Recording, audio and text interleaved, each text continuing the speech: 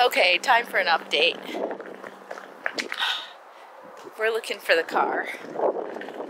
Mickey likes to rent cars from this app called Turo, T-U-R-O, where you basically rent cars from people renting out their own personal cars. The problem is you gotta look for it. Where did he go? We're in Indianapolis. As you've already read from the title of this post, we are going to the Kentucky Derby. Basically, we're flown into Indianapolis because it was a small fortune to fly into Louisville. So here we are.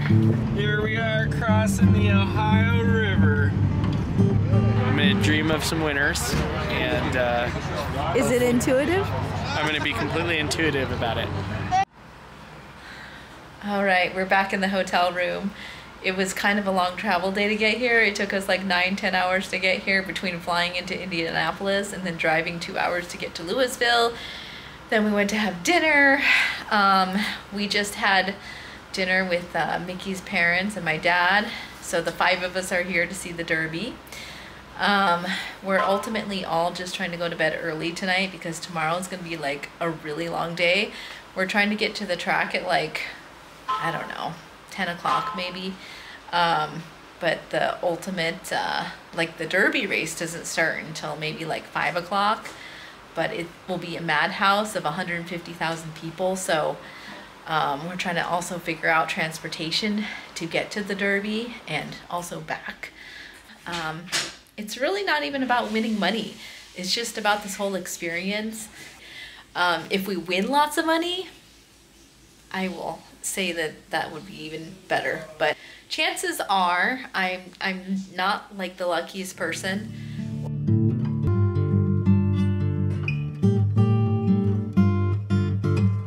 First time at the Kentucky Derby, bucket list. Oh, that's cute. Let me see. Here, my horse there. Oh, that is so cute. He's got the winners. He's got the winners. Look, isn't it? Mickey's ready to make $1 million. I've already done that. I need to make 10. We just made it through this bag check, and I was a little worried about my bag situation because I brought a little bigger bag than I think I was supposed to, and my camera, but they didn't give me a hard time at all.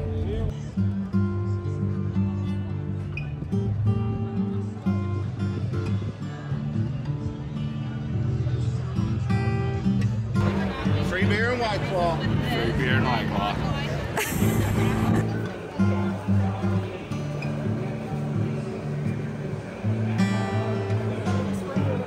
We're walking to our seats. We're gonna sit in the we're not in the grandstand. We're actually on the ground floor, but all right, here we go. Oh, the first race started.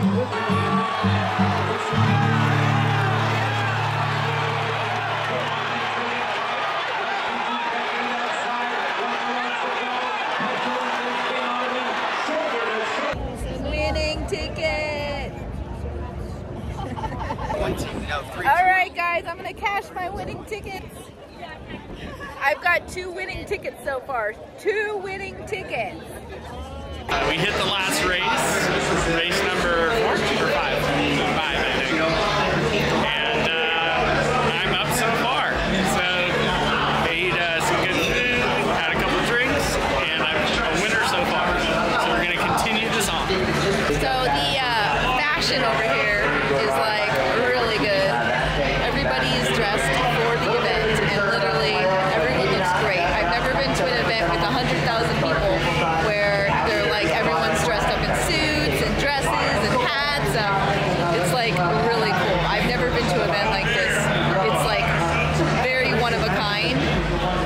As we might have already mentioned, all the food and the drinks are all free. It comes with your ticket, so that's also a perk. It's surprising that they have such good food and drink options here, honestly.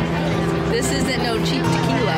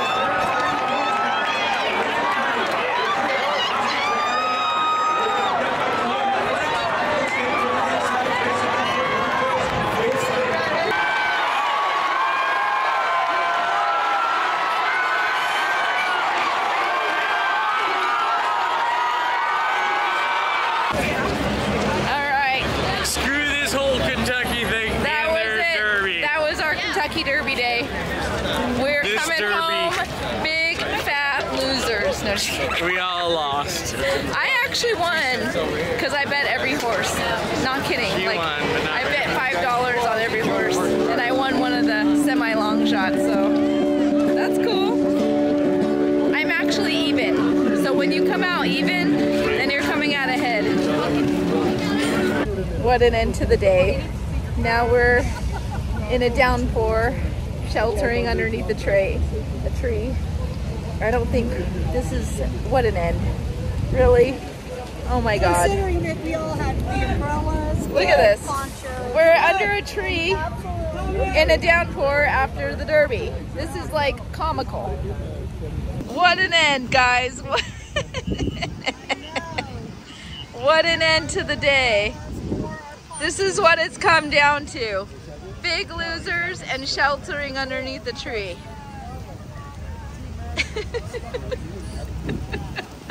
Look, We're all wet. we made it. Piled in the car. Oh, I'm so glad. Oh my you picked God, us it's up. pouring. Getting worse now. We're in the Uber. Thank God we had a Thank you. ride arranged prior to this That downpour. was really bad, crazy rain out of nowhere.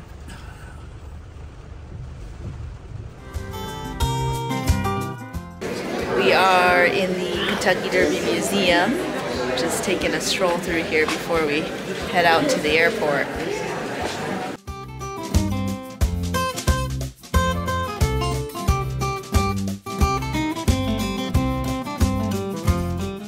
Four horses in the Kentucky Derby in 1886. The Woodlawn Vase.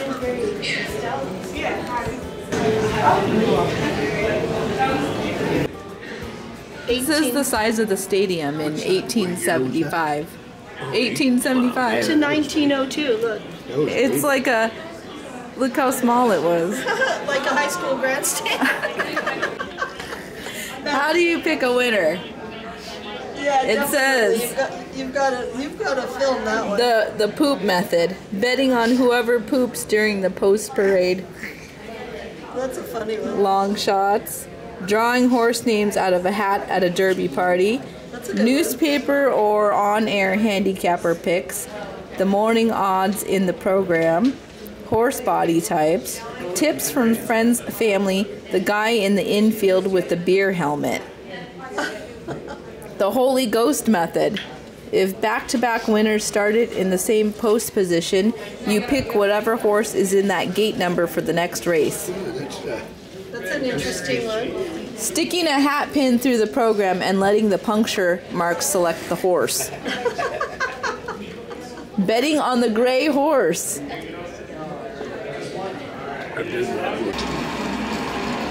He's in first place. He's on the gray horse.